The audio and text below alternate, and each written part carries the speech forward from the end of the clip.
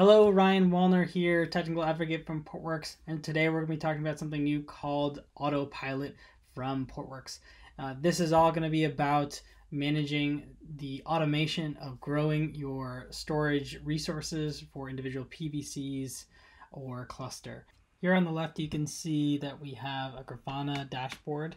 This is looking at 3 of our PVCs, which are listed on the right here in the Portworx user interface. You can see each one of those volumes are 1 GB in size.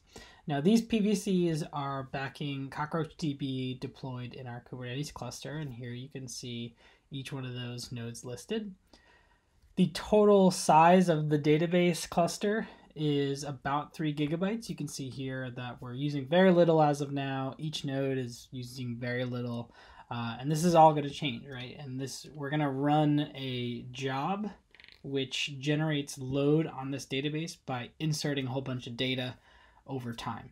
Now, Autopilot will do its thing by using a rule which we'll show later that will automatically grow the PVC size by 100% when it reaches 40% utilization. Now here you can see the data in the database growing. Grafana is looking at the used capacity of each individual PVC, and when that crests 40% is when we're going to see the change.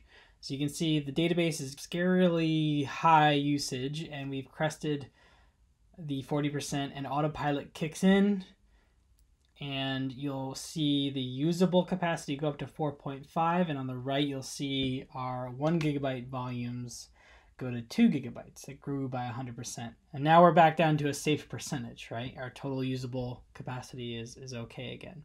And that's Autopilot kicked in for the first time. Now it's again above 40%, so Autopilot should kick in again based on our rule and grow the database PVCs once again. So again, if you watch the usable capacity, it'll grow here, and on the right, our individual volumes will start growing to 4 GB because it grew by 100% of the 2 GB PVC size. So Autopilot did its thing, and we're back down to a good percentage for the use percentage. Now our job is still running in the background, so as data is getting added, when we hit 40%, now our database has 8 GB PVCs, and the total usable capacity is 22.5 GB. And again, we're going to go ahead and let the job add data to our database, and it's growing and growing and growing, and we'll soon hit 40% here in a minute. Again, if we watch, once we hit 40%, Autopilot will go ahead and grow our 8 GB volumes to 16. So you can see that node 2 here grew to 16, and its usage is 22 compared to 45 and 43. And a little bit later, our other database nodes will also grow their PVC size to 16 GB, and the third node just did, and now the first node will go from 7.5 to about 15. And our total usable space is 45 GB.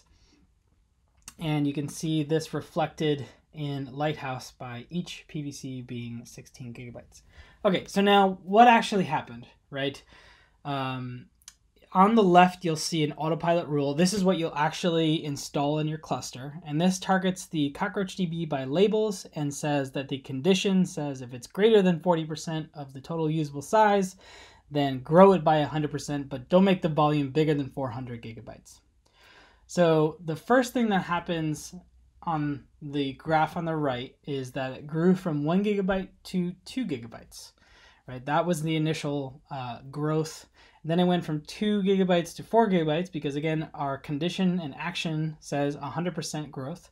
And so 100% now grows from 4 to 8% when it goes above 40. And then again, we grow the data and it goes from 8 GB to 16 GB.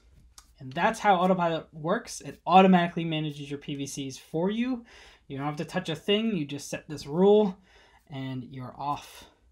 So hopefully that's really interesting, and stay tuned for more. Thanks.